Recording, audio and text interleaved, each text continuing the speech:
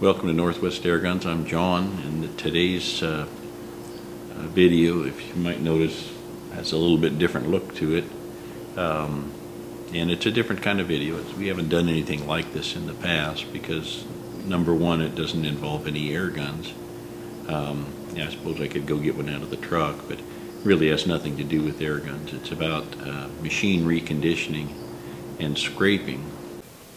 So the way this came about is we have a group of hobby machinists here in the Sacramento area, and a few years back I was on the hobby machinist forum and happened to read a post from a guy, and he's in West Sacramento. Well, I'm from West Sacramento, so I thought, well, I'll give him send him a message and see if he's wants to get together and compare shops or something.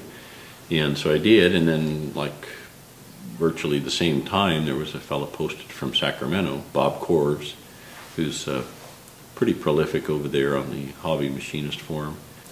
And so we've gone from a group of about 3 people to close to 30, and it's not a club. You know, club would imply that there's some organization involved, and there really isn't, but it's a good group of people. A couple of the members had an interest in scraping. One of them had previously taken this class and attended what was called Scrape Fest. It was sponsored by Tom Lipton over at Ox Tools in the Bay Area. And so there's been a kind of a background or undercurrent of scraping on the part of some of our club members, and I was interested in it. I've always had an interest in machine reconditioning because all my machines are old. So that one thing led to another, and corresponded with Richard King about a class in this area, and it all came together here. So you won't learn to scrape in this video. It's not about that.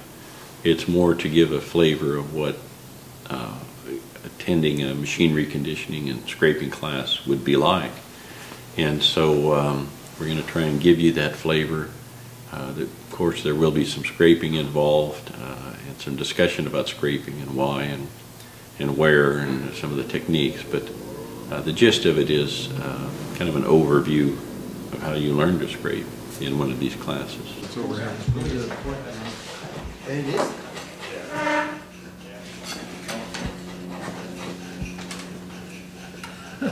That just won't shoot. It won't work. Nah, it needs to be drier.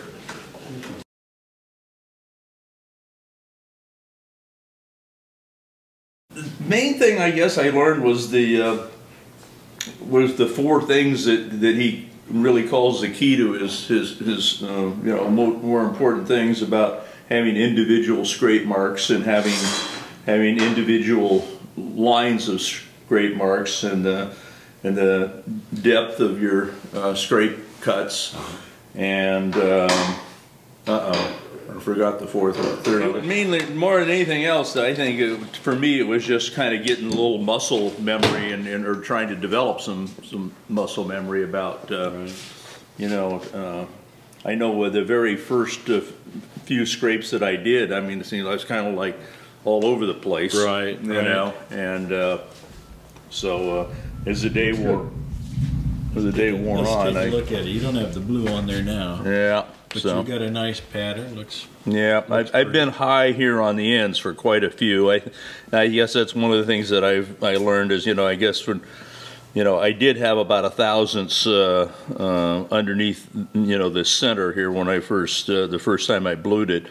And then now that I've gone through this thing about 4 times, I realize I should have been a lot more aggressive, you know, on the ends the first time, you know. I mean, and if you're only taking 3/10 out, you know, per pass, then you know, you know, you got to go to 1,000th. I mean, you got to just get at it a little Keep better. iterating, Yeah. So. All right. How you feeling?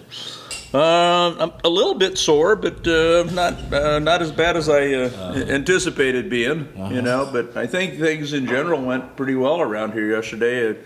I think at the beginning of the day I was a little worried that we weren't going to have enough table space for everybody and all their stuff, but I think for the most part it's worked out pretty well. Worked out really well, yeah. Well, it's a great shop.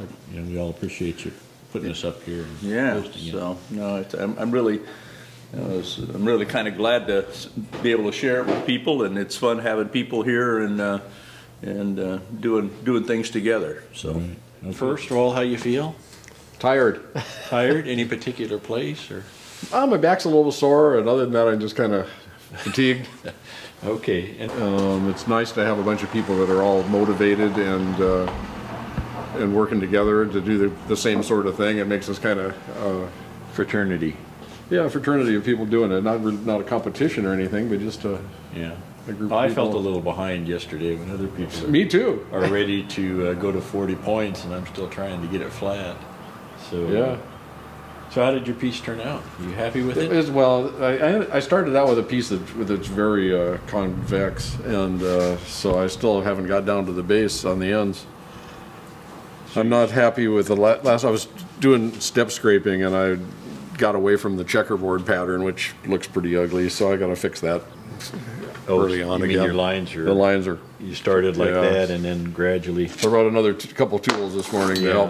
help me with that. That's what I did this morning. I came in and I got this, and I just put 45s all the way across both directions. So Yeah, that I think this one might be useful. It's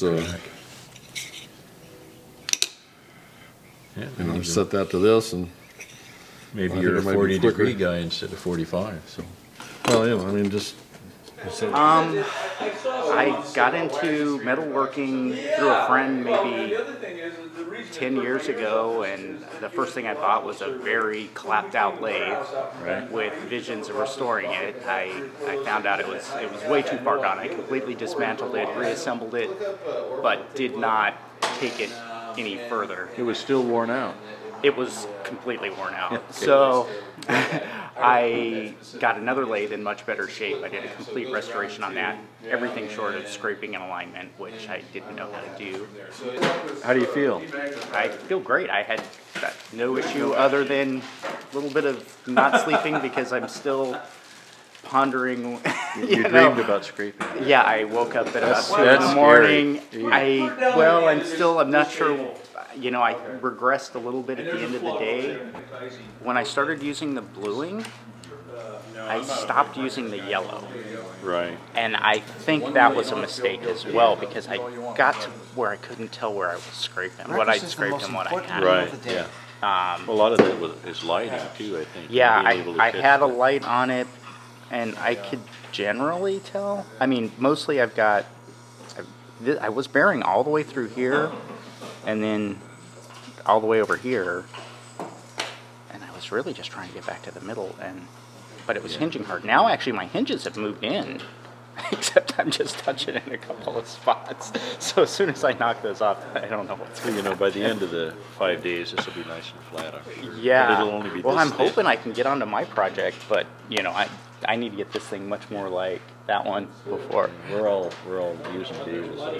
Don't. He's our Big standard. mistake. Big mistake. Are you going to be working on this? This is the goal. project. We will see. Boy, that's ambitious. That's good. It was really ambitious on my little Klausing mill that has You have an 8520? I have an 8520 Oh, so and do I. a 15-inch. Wow. Yeah, so a 12-inch would have been a much better choice than the 18, because I had to move the head every Well, you time. didn't have 18 inches of travel? 15. Oh. It's got a 6x24 You table. could just cut that off, though. And The thought crossed my mind, and I had an accident where it almost happened anyway. Why you took a scraping class? Yeah. Well, it's actually an opportunity to meet somebody that's a real expert in the field and get some proper training. You know, I've been chicken scratching for a while and very interested in the process, and I kind of really enjoy these fundamental processes where you can create flat planes or straight surfaces with very little tools. Yeah. So, you know, people ask, how was the first machine tool made? Well, this is how it was done. And it's very clever, and it's at the kind of this fundamental level that's really neat, right? So it's like foundations of the rest of our knowledge are built on some of these. So it's pretty, that's what I find interesting. And any surprises yesterday or anything that stood out? No, I don't think so. I mean, a lot of these things, you read a lot of the stuff, you watch videos, and so you kind of have a sense of it, right? And that's all great, right? But there's no substitute for doing the work, right? I don't know about you, but I'm stiff. Can you feel it? I can feel it, right? So it's kind of like exercising muscles, right? And truly, and so there's nothing like practice, and the best is practice under the eye of somebody that can correct you. I mean, sure, I can go crazy in my shop, right? But you could really go down the wrong road a long ways and have to unlearn some stuff. And it was interesting yesterday because he's talking about scraping forward or scraping backwards when you're doing the paint scrape. yeah, simple stuff like that. You go, oh, Yeah. right, Yeah, that makes sense. yeah. You're our returning student, the guy with all the experience. How you feel today? Feel good. I'm actually happy to be doing this again. Get your scrape muscles working? No, all stiff and sore. Yeah. And I see you got your project with you. Yeah. Well, it's first project anyway. The project to work on the project.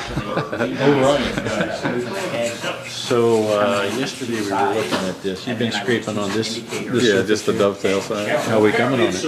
It's getting there. It's still a little low in the middle, hitting on the ends. Had a pretty good ridge along this edge from. I don't know if the machining left an edge somehow. Not sure what happened. Yeah. What do you mean by a little low? Probably it's less than a thou, so it's, but several tenths, probably half a thou or so. It's kind of cool how you got this set up to hold it, and that's Yeah. what you're scraping on. I had cleverly made a little kickstand for it and sheared off the screw. I'm a carpenter by trade, but I'm really interested in metalworking, and a few years ago I got involved in it, and I realized that scraping was one of those things that interested me a lot, and so I signed up for this class and got in, and I'm having a ball. How do you feel? Physically, you're good? Yeah, no, not at all, no. How did your piece come out? Let's take a look at it. Well, it's not blued up right now, but it's probably working at 5 to 12 points per inch right now over the surface. It hinges well, and so I'm just working the points, trying to get them to get more points per square inch. Did you make this? I did, yeah. And that's the points in... Yeah, this is a square inch hole, and you set it over. These are just the radiuses of the various diameters that you can use for cutting, the radiuses of the tool that you're scraping with. I think I'm working on a 40 millimeter radius right now for points, but I was scraping at 60 millimeter okay. when I was roughing in. No, I have a machinist background and an automotive background, and I've combined the both You've been now. around it. Yeah, oh yeah, all my life. Since I work where I'm working now, I'm doing more fabrication and machining for them, and subsequently, since then, I've kind of restarted my own hobby shop as a result. Right. And I've been, like everybody else, been buying equipment and so forth and so on, and All used? yeah. And the big thing was for me, I like chasing flatness or chasing tents, so surface grinders in the future. And this is just one way. Yeah, I really enjoy that side of it, more so than production machining. Production machining is pretty monotonous and mundane. So, Do you have any good screw machine jokes? no screw machine jokes. Just wondering. All right, how did it go yesterday? It went pretty well. I'm having a little bit of a problem with my ends being on the high side and the hinging. I don't have any bluing on it right now. I've wiped it off, but generally in this area, the hinging is starting to come in, but my center has been low. From the beginning? Yeah, pretty much from the beginning. Yeah. Bob was saying the same thing, that he's been low in the middle, and or maybe it was Jim, was talking about how he's he's having a hard time not babying it. Yeah, well, I was chasing. And, you know, The one thing I was chasing was corners, so I was diagonally off for a while, and then I rotated around and I got diagonally off the other way. And so I finally, just before we left last night, I had it pretty well hinging, starting more in the center of it, but still not quite all the way in yet. I don't think I'm that far off now, but we'll find out this morning. I'll blue it up and reorient where my hinge points are and kind of continue on. I'm an instructor in the machine technology department at Laney College. I'm also on YouTube. It's a Machine Tech Video Blog. That's the channel if you want to go check it out. Oh, okay, cool. And so, you know, I heard about this class through Tom Lipton and decided to come by because it's kind of a lost art, you know. And one of the things that I'm really interested in doing is passing on these kind of lost industrial arts to, you know, a new generation of students. So I'm hoping to take this knowledge back and, you know, maybe have some workshops at the college and something like that. I also have a couple of lathes that I really want to rebuild, a couple of 10EEs, and you can't really scrape the tables because they're hardened, but you know, the saddles and compounds. So that's kind of where I want to go with this. All right, we're here with Paul from Reno. Paul is a member of our Sacramento Valley Hobby Machinist group. And so, Paul, what are you doing here? Why did you take the class? Well, I took the class so I could work on my Logan lathe that's way out of alignment. It's got problems with the bed and various things, so I kind of figured I'd try to figure out how to do that. Okay. So long term, you're looking for take this and go back home and scrape out the I'll scrape out the waves, yeah, immediately, yeah. I'm going to get right on it.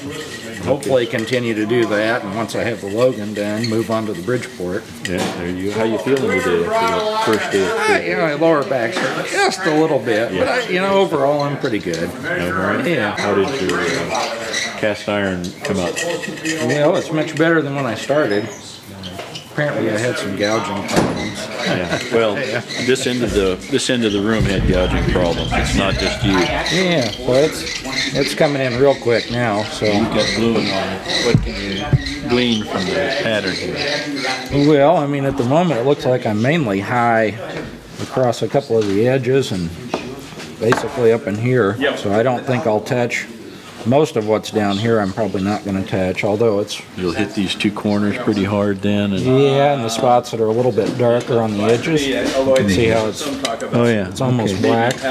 Bob was talking this morning about the shiny points, and I kind of spaced on those altogether, but you don't look like you have... Yeah, I don't have too many super high spots. No. What do you think, Bob? All the places that look like a bullseye with a lighter in the middle and darker around the edges, those are the highest spots. That shiny part is rubbing directly on the plate. It's rubbing through the ink. Yeah, I've been doing the same thing. I've been looking at the blue and everything that wasn't blue. I thought until was you good. get really close, it's not that big of a deal. Yeah. Okay. Yeah.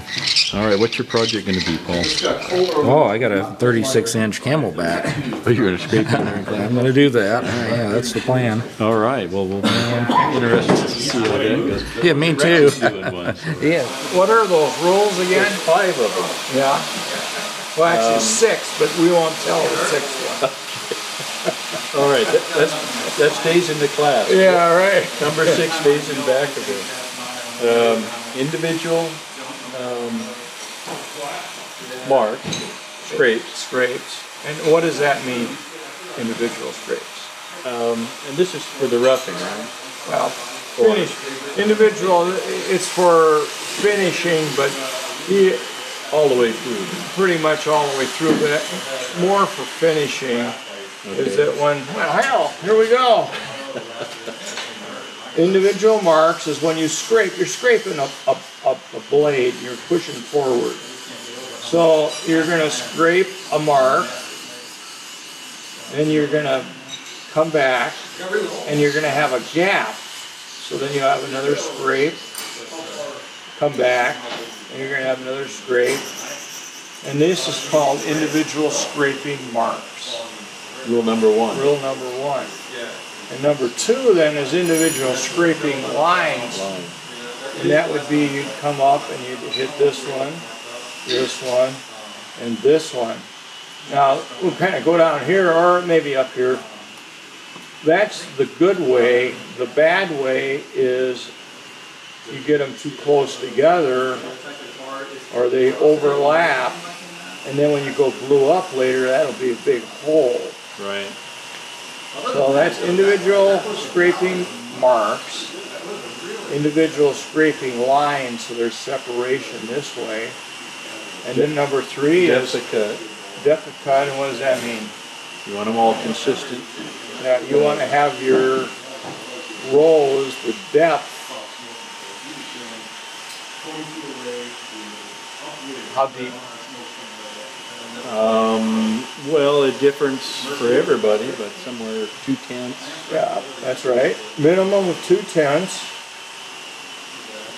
min, and max is somewhere near 1,000. Yeah, right. 1,000 inches. We gotta write that on here, and that'd be a max. When you're hand scraping or power scraping. Okay. And number 4. No, I always had trouble with. Is that the one with hand wipe everything? No, that's number 5. That's 5. Can you give me a hand here with number 4? It's where you hinge the part. Hinge the part. And what does that mean? When you set a part on a table, you'll take and you wiggle it back and forth, and you want it to hinge or pivot on a point here and here, about 30% in from each side. And that's basically where you're checking what they call as the rotation of points or the airy points. And it's kind of like I say, it's like you can think about a teeter-totter. You know, if the teeter-totter is in the middle, this hangs down, this hangs down. And if you had it sitting on horses here and here, it'll hang down here. But you kind of want a happy medium so that as it hangs down here, it also wants to kind of push up. It hangs down here, it wants to push up here. So you figure about 30% in, and it keeps it constant. So that's number 4, and then you knew 5. And why do we say wipe it with your hand? Why do we say that? You can feel the grit with your hand maybe than you can with a cloth or a paper towel. And sometimes you should lint. You run a dirty rag over something, and then you go and put it on the table. You got dirt. But the old timers, the old machinists years ago would always make us use a brush, and then your hand, because you can feel the crud. So that's the 5 rules. So. And then 6 is be nice to the teacher. Yeah, forget about 6. 6. Some of us are not clear on number 6.